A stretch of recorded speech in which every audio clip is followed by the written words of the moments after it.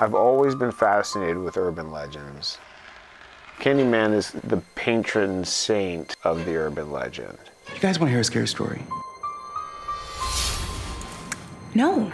Candyman was a real sort of urban legend when I was growing up. It wasn't just attached to the movie. For us, Candyman was some demon ghost man killing people in the projects. Say his name. I dare you. We didn't have a black Freddy. We didn't have a black Jason. It felt important that this Candyman be told from a black perspective. Something's happening to me. Candyman is so perennial. We're talking about the cycles of violence and how history repeats itself and how we collectively process trauma through stories. It's always a time to tell a story like Candyman, which is the big tragedy of the tale in the first place.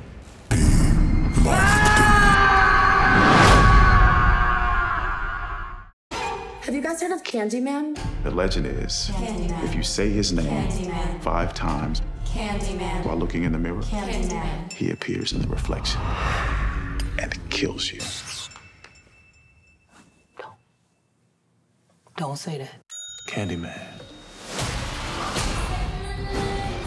I think I made a mistake. I brought him back.